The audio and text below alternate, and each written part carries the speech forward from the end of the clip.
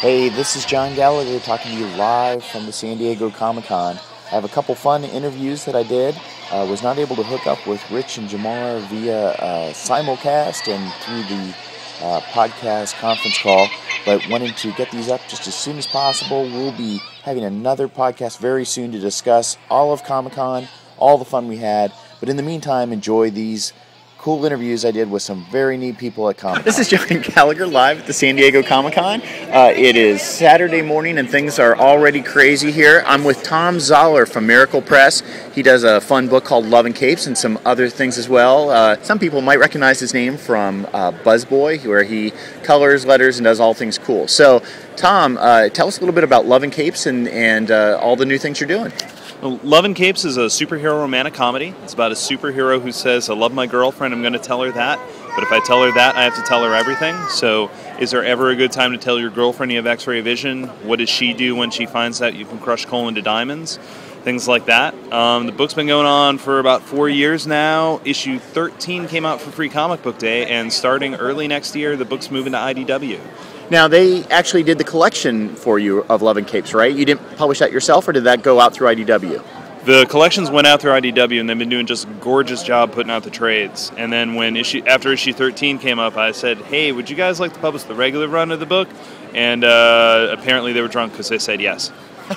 Well, that's great. And then do you find that you have a big following online? What do you do to promote? A lot of the things we talk about on Comic Book Diner deal with. How do you promote your book? What are the cheapest and best ways to do it in today's digital age? My general theory is that if it doesn't cost me money, there's no reason not to do it. So I actually write some of it on Twitter. Recently I had a scene where somebody had to be drinking a cup of tea, and I'm not a tea drinker, so I needed to research it, and I Twittered about what kind of tea should it be, and people gave suggestions, and I got a good one from that. Oh, that's great.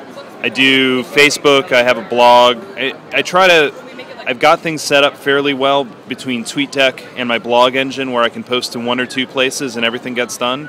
And then I also do local promotions like there's a radio station by me, Magic 105. It's the big radio station in Cleveland where I'm from.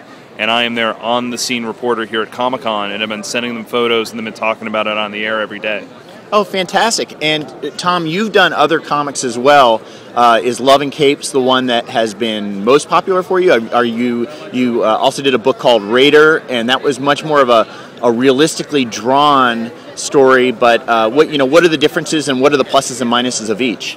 Raider was an action-adventure book. There's so much I did wrong on that, and I can't tell what it is. Love and Capes is a much simpler pitch. I can tell you what Love and Capes is in 10 seconds, where Raider was Alias meets Pretender, good guy, bad guy, spy organization. That was a lot more difficult to get across. Also, I think that I'm good at hitting the outside fastball, and humorous Darwin Cook type illustration is my outside fastball. I was outside my zone on Raider, not that I can't do that, but it wasn't enough where I wasn't good enough at that to come out of the box and get a following the way I have with Love and Capes. Well, that's a big talk that I've had with people of, what is your con pitch? How do you promote your book? And I've often said if you can't describe it in 2 sentences, people are going to lose interest. And I noticed that when you described Love and Capes, you didn't even mention it's this meets this. You were able to describe it in a way that anybody on the street would understand, even if they didn't know who Superman was or Spider-Man or any of that. And Raider, you immediately brought up, different properties. And do you find, have you honed your pitch down over the last 4 years, or did you pretty much have it from the start? I think I've honed it over the first couple years. At this point, it's become hardwired into my brain, and I keep wanting to change a word here or there just to keep it fresh, but I keep not being able to do it. I think I've kind of hit the right pitch on it, and I'll refine it if I come up with something funnier, but so far that's been the one that's worked. That's great. And what are the shows that you would suggest to someone who's just starting out? I mean, San Diego is a great show for exposure, and I know that there's often people come here because there's a lot of Hollywood interest that comes out of it.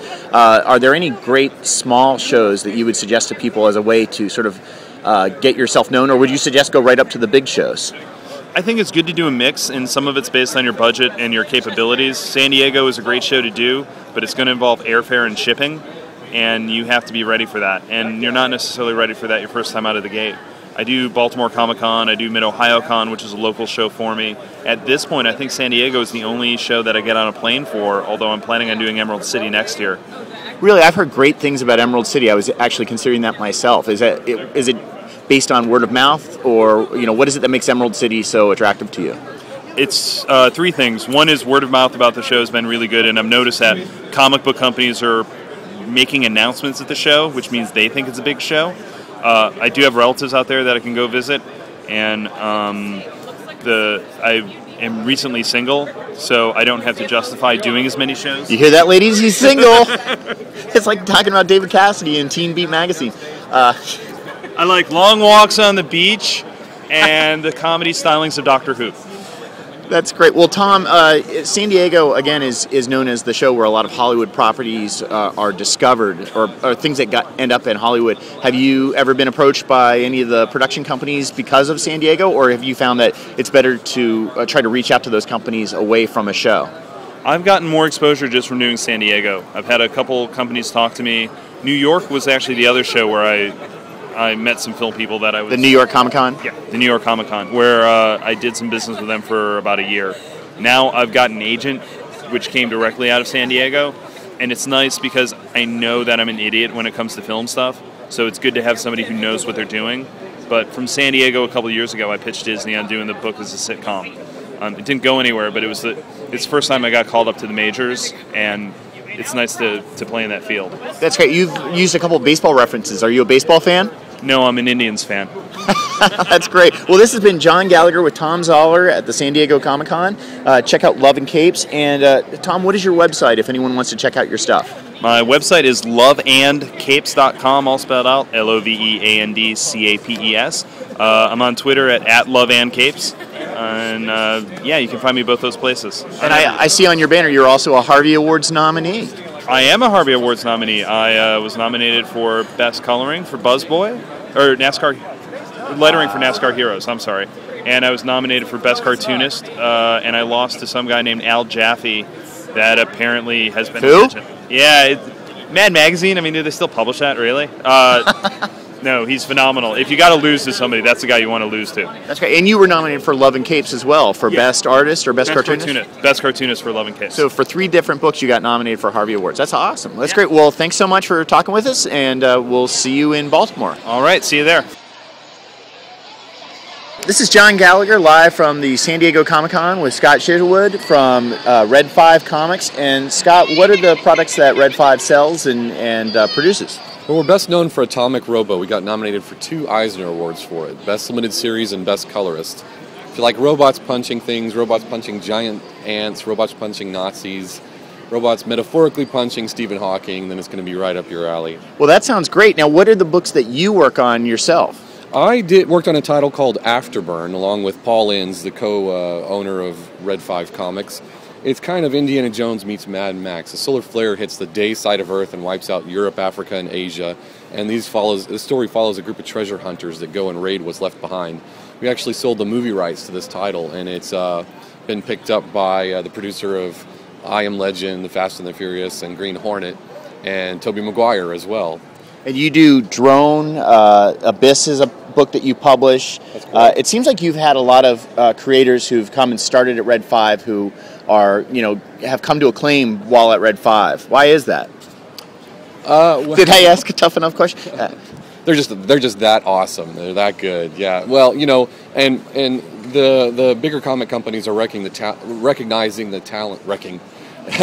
They're recognizing the talent of our creators. For example, the writer of Atomic Robo, Brian Clevenger, was just hired by Marvel to write an ongoing Captain America series set in World War II. So, and then the artist on Atomic Robo was drawn some Iron Man comics, and various of our other creators are also working for the larger comic companies as well. So, well, everybody from my podcast knows that I'm a big fan of fun comics, and because that's what I do, but also what I like to read, and that's one of the things that makes me a fan of Red 5. Was that a conscious decision when you started publishing that was the kind of books you were going to be doing? It sure was. We wanted to get some titles that we enjoyed ourselves, stuff that we would buy as comic fans. I mean, we're in the comic shop every week buying comics ourselves, so... something that was light, something that was different than what everybody else was doing, departing from the dark, grim, and gritty stuff and just having fun, adventure, humor, stuff that we'd want to see on a movie screen as well as in a comic book as well. Great. And then I guess one thing that we do with the Comic Book Diner podcast is we talk a lot about aspiring creators and what shows are the best ones to set up at when they're first starting out. But I guess I would ask at Comic-Con, what is the best way to promote yourself if you're walking around trying to find a publisher? I know you have a lot of people come up to you at the booth and ask if they can, show you their stuff. And what would you suggest to people? Comic-Con is so crazy that, you don't have a lot of time to sit there and go over their pitch or their art or everything. So the best thing to do is to get the contact information from someone at the publishing company and then contact them after the show at a later date. When it's a little quieter, they have time to look through it. But, use the show to make a face-to-face contact, let them know who you are, recognize you, so that when you do contact them later, they remember you. And that would be my major piece of advice. Don't expect to sign a contract on the floor of the convention center. Right, and actually you mentioned that your one book has been optioned and is going to be made into a movie, possibly. Is that something that came about because of being at Comic-Con, or is that something that you did at another show, or was it, like you said, contacting off the show floor? The way it worked is we had copies of Afterburn printed up early. We sent them to retailers all over the U.S. We called the retailers, said, can we send you samples of our stuff? They said, sure. Well, most of them did. And then what happened was the comic of Afterburn was sitting next to the register, and an agent from CAA walked in, saw it, flipped through it, said, this looks like a great comic, and contacted us. And the rest is history. Made a deal. There was a little bit of a bidding war in Hollywood over it and everything. Oh, great. So that's the thing. You got, you can go through the retailers. Just do the legwork. I found a listing of indie-friendly retailers online, and I just went down that list and started calling them and sending them our titles. And that was as good as anything for getting it picked up. That's great. Well, now I had discovered Atomic Robo in the comic shop. I think, did you do a free comic book day edition to promote it originally? We did, yeah, and that's been a really great way to get word out about our title. I mean, the best thing for selling your comic is to give a sample of it to someone, and the free comic day is a great way to do it. It goes to a lot of comic shops, and it's one of the most effective advertising tools an indie publisher can have. Well, I've been right beside you at the show promoting my book, and I noticed a lot of people came up and said, I discovered Atomic Robo through iTunes. That's right. And you had, I think, a free promo. And how has iTunes and iPad and iPhone been as far as promoting and even for sales for you? It's been fantastic, and it's just getting more and more so. What's great about it is you can offer the first issue of a limited series for free, and then it just gets downloaded like crazy because everybody wants to get a free comic. Then they read it, they fall in love with it, and then they go pick up the subsequent issues. And, we've probably distributed 100 times more copies of Atomic Robo #1 digitally than we ever did in the comic shop. So, I mean, you're talking Marvel kind of numbers for an indie comic. And that's by digital distribution. So the digital distribution is really great for independent comic publishers, and everybody should be taking advantage of it if they can.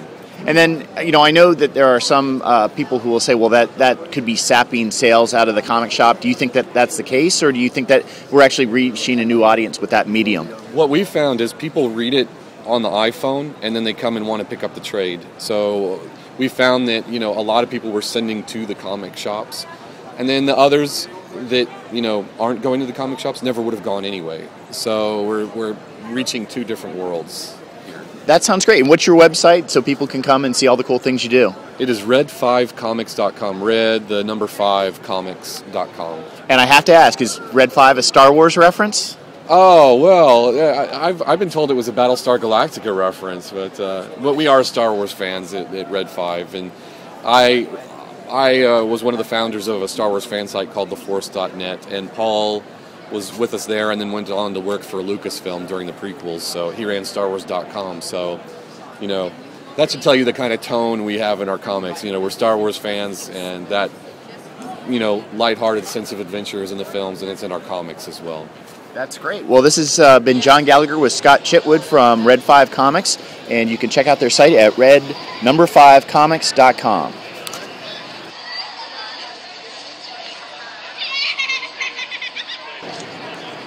Hey, it's John, live at the San Diego Comic-Con 2010, and I am sharing the booth, as I've told many people, with the Don't Eat Any Bugs Productions people. That by people, I mean Ray Friesen. Hi, Internet. Hi, Internet. Who's the main creator behind a slew of funny comics. And Ray, I'll just let you describe what you do. All right, I do all sorts of silly things. If you're a kid and you like adventure and pirates and penguins and all that sort of thing, I am the guy for you. Now, what if you're not a kid? If you're not a kid, but you're still a kid at heart and you enjoy laughing at silly things, then you're also going to enjoy my book. If you're a curmudgeon, I would advise you read my books to decurmudgeonify yourself. Okay, and I've heard you describe the comics that you do as Monty Python meets Disney. Now, tell me a little bit about that. How'd you come up with that sort of that spiel to describe your comics? I've been doing shows and stuff like this for a while, and coming up with that spiel to get people to pay attention to you is tricky. Basically, people are walking past on their way to something, and you have to convince them of how awesome you are and why they need to stop and talk to you. So, often if you're thinking about something, it's Indiana Jones meets Batman, it's Terminator meets Hello Kitty. You have to come up with some quick way of describing what your thing's like, which doesn't always work. But that's the one that I've sort of come up with lately, is it's Monty Python meets Disney. The other cross is usually Simpsons meets Indiana Jones. Oh, that's good. Now, have you ever had a really bad one? Have you ever said, oh, it's this and this, and then no one liked it? Or what's the worst one you've ever heard? Let's see. I've sometimes saying Monty Python has worked against me. There's been some people who have gone, we can't be having with that. And then often I have my sort of script in my head of things that I say to people. And so sometimes I get sidetracked and I say completely weird stuff and I'm going, why am I saying these things? What's happening to me? I've heard bad pitches before. I can't think of anything specifically that's horrible, but there's been stuff that I walk past and I go, uh-huh. But as long as people are excited and having fun, there is something for everyone. There's all sorts of different stuff. So I know what I like, but that doesn't mean you have to like it too. Well, that's great. And what is your latest book that you're doing now? I actually haven't had a book come out for a while. My most recent one was Cupcakes of Doom. I'm currently drawing 2 books at the same time. Top Shelf is publishing my collection of Pirate Penguin versus Ninja Chicken. That's my weekly webcomic, so it's going to be half that stuff from the internet, given a polish and an edit because I spell things wrong, and then plus a brand new 50-page story of epic awesomeness. In addition to Pirate Penguin and Ninja Chicken, it also has Astronaut Armadillo and Ninja Squid, and I'm not going to give away the ending, but it has giant monsters and spaceships. Oh, that sounds really cool. Now, would this be a great sort of companion to Owly and Corgi, the different sort of kids-related books that Top Shelf does? Definitely. I think Top Shelf is trying to expand their kid-friendly line. And, Owly has been very successful for them. Corgi, it's starting to drum up this support of kids want comics. Kids love comics. And I'm pointing at John in a winkatorial manner. And there's not as many things immediately in their face that they know they can like. So I'm really excited that Top Shelf bought Pirate Penguin Ninja Chicken is going to appeal to their fans. I'm hoping it's going to do great stuff for both of us. And yeah, I'm thinking it's going to be great. It's weird. Owly has no words. Corgi has no words. Pirate Penguin has so much words. It's like them talking at each other for 100 pages. But so you're making up for Owly and Corgi. You're sort of filling in where they left off. Apparently. That wasn't really my plan. But yeah. What's your website? My website is www.don'teatanybugs.com. Don't ask me why. It's a long story that I don't remember. Wow, I can't believe that no one stole that before. No, actually, I should point out that I told someone that I was going to be at your booth this weekend, and they said, you know what, I noticed that because that was such a unique name. I actually thought, I'm going to have to go check that out. So I just want you to know that was really successful. So this is John live at the San Diego Comic-Con 2010. There are some people dead live at Comic-Con because they're zombies, but he's live, I swear. There are a lot of zombies at Comic-Con. So thanks, Ray, and we'll talk to you soon. Bye. Don't eat any bugs. Well, those are just a couple of the interviews that I did here at San Diego Comic-Con. We'll be having another Comic Book Diner podcast with Rich and Jamar real soon, and we'll be discussing all the things that went on at Comic-Con, as well as the upcoming Baltimore Comic-Con, New York Comic-Con, all the Comic-Cons that you can think of. So we'll cue the fake diner music and see you soon at the diner.